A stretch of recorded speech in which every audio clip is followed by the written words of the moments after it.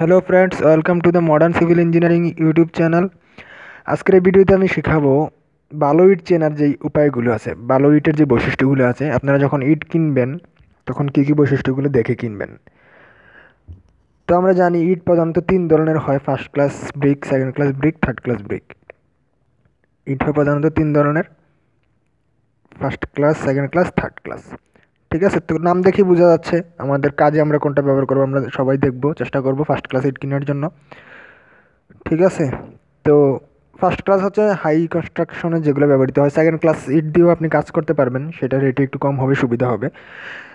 একতলা দোতলা বাড়ির জন্য সেকেন্ড ক্লাস ইট ব্যবহার করতে পারেন। আর থার্ড ক্লাস কখনো ব্যবহার করবেন না, এটা রিজেক্টেড বলা যায়। তো ফার্স্ট ক্লাস ইট চেনার জন্য যেই বিষয়গুলো খেয়াল রাখতে হবে ইট যখন কিনবেন। তো ইটের পরীক্ষা করার জন্য সাধারণত দুই ধরনের টেস্ট হয়ে থাকে আমাদের: ফিল্ড টেস্ট ও ল্যাব টেস্ট। ঠিক আছে, তো ফিল্ড টেস্টে আপনি মাঠে তো কোনো ইনস্ট্রুমেন্ট নাই, আপনি কিভাবে চেক করবেন? তো কয়েকটা চেকিং আছে ফিল্ডে করার জন্য। তো প্রথমে আপনি দেখতে হবে এটার ইটের সাইজ ঠিক আছে কিনা। ফিল্ড টেস্টের জন্য যে বিষয়গুলো ওগুলো মাথায় রাখবেন। এক নম্বর হচ্ছে সাইজ। বাংলাদেশে একটা আদর্শ ইটের সাইজ হচ্ছে 9.5 ইঞ্চি, লেন্থ হবে 9.5 ইঞ্চি, প্রস্থ হবে 4.5 ইঞ্চি এবং উচ্চতা হবে, এটার পুরুত্ব হবে 3.25 ইঞ্চি। যেটা মানে হচ্ছে বাংলাদেশের একটা আদর্শ ইটের সাইজ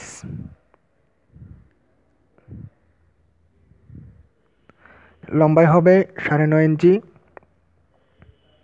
প্রস্থ হবে এটার 4.5 ইঞ্চি, আর এটার যে পুরুত্বটা, এই যে লেন্থটা, এটা হবে 3.25 ইঞ্চি। ঠিক আছে, তো ফার্স্ট ক্লাস ইটের এই মাপটা আদর্শ থাকবে, ছোটো হবে না, বড়ও হবে না। অনেক সময় বিজনেসের সুবিধার জন্য একটু ছোট থাকে, সেটা দেখে নিতে হবে। তারপরে 2 নম্বরে যেটা হবে, আপনার কোণাগুলো হবে মসৃণ, ধারালো, তীক্ষ্ণ।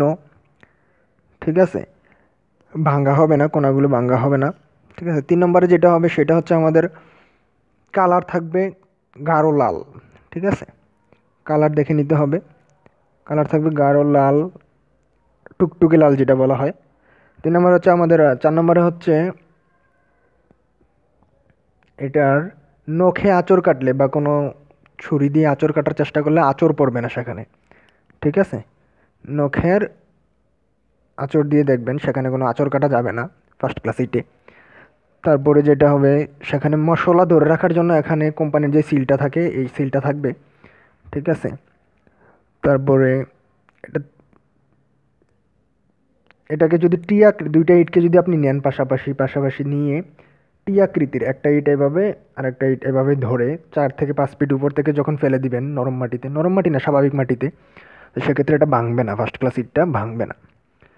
তারপরে আপনার টি আকৃতির পরে আরও যে পরীক্ষাগুলো করতে পারেন সেটা হচ্ছে একটা ইটকে আপনি ভাঙলে এটার ভিতরে কোনো ছিদ্র থাকবে না, বয়েড থাকবে না। ঠিক আছে, এটা পুরোপুরি সলিড থাকবে। ঠিক আছে, তারপরে আর একটা যেটা করতে পারেন সেটা হচ্ছে আপনার সলিড তো থাকবে। তারপরে উম, একটা ইটকে যদি আপনি হাতুড়ি দিয়ে আঘাত করেন সেটা ঝনঝন শব্দ করবে, ধাতব পদার্থের মতো শব্দ করবে। ঠিক আছে, এগুলো আপনার ফিল্ড টেস্টে যে 5-6টা বিষয় বললাম, এগুলো আপনি চাইলে পুনরায় রিপিট করে দেখতে পারেন। তারপরে আপনার ল্যাব টেস্টে কয়েকটা বিষয় লক্ষণীয় যেগুলা ফার্স্ট ক্লাস ব্রিকে থাকতেই হবে। সেটা হচ্ছে 1 নম্বরে যেটা বলা যায় ওয়াটার অ্যাবজর্বেশন টেস্ট। ঠিক আছে, মানে পানি শোষণীয় যে ক্ষমতাটা।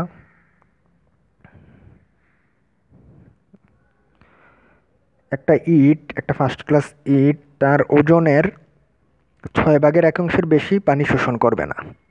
ঠিক আছে, একটা ইটের সাধারণত ওজন হয়, বাংলাদেশে স্ট্যান্ডার্ড সাইজের ইটের ওজন হয় 3.1215 কেজি। ঠিক আছে, 3.5 কেজির মতো হয়। তো সেক্ষেত্রে এটা তার ওজনের 6/1 বেশি বা 20%-এর বেশি পানি শোষণ করবে না 24 ঘন্টা ভিজিয়ে রাখলে। ঠিক আছে, তো এটা ল্যাবে এনে আপনি করতে পারেন। যখন বেশি ইট কিনবেন সেক্ষেত্রে 2-4টা ইট স্যাম্পল এনে এই টেস্টটা করে দেখতে পারেন। তারপরে আরেকটা ল্যাব টেস্ট আছে যেটা মেশিনে করতে হয়, কম্প্রেসিভ স্ট্রেংথ টেস্ট। ঠিক আছে, কম্প্রেসিভ স্ট্রেংথ টেস্ট, এই টেস্টটা সাধারণত ল্যাবরেটরি ছাড়া আপনি করতে পারবেন না। আপনার নিকটস্থ যদি পলিটেকনিক বা কোনো প্রতিষ্ঠান থাকে যারা টেস্ট করে, কনসালটেন্সি ফার্ম, তাদের থেকে করিয়ে নিতে পারেন। তো সেক্ষেত্রে এটার স্ট্রেংথের যে ভ্যালুটা, এটা প্রতি সেন্টিমিটারে 105 কেজি পার সেন্টিমিটার স্কোয়ার লোড নেওয়ার ক্ষমতা থাকতে হবে। যদি আর কম হয় তাহলে বুঝতে হবে এটা ফার্স্ট ক্লাস ইট না। ঠিক আছে, এটা ফার্স্ট ক্লাস ইটের সর্বোচ্চ কম্প্রেসিভ স্ট্রেংথ হচ্ছে 105 কেজি পার সেন্টিমিটার স্কোয়ার, মানে হচ্ছে ইটের প্রত্যেক বর্গ সেন্টিমিটার স্কোয়ারে 105 কেজি লোড নেওয়ার ক্ষমতা থাকতে হবে সেটার।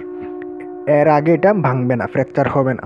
ঠিক আছে, তো ভালো ইট জানার জন্য আপনি এই যে ফিল্ড টেস্টগুলো আছে এগুলো করতে পারেন, আর আরও উত্তমভাবে যাচাই করার জন্য ল্যাব টেস্টগুলো করে নিতে পারেন। আশা করি বুঝতে পেরেছেন। কোনো সমস্যা হলে তো আমি আছি, জানাবেন। ভালো লাগলে অবশ্যই আমার চ্যানেলটিতে সাবস্ক্রাইব করবেন, the modern civil engineering .com। ধন্যবাদ, আসসালামু আলাইকুম।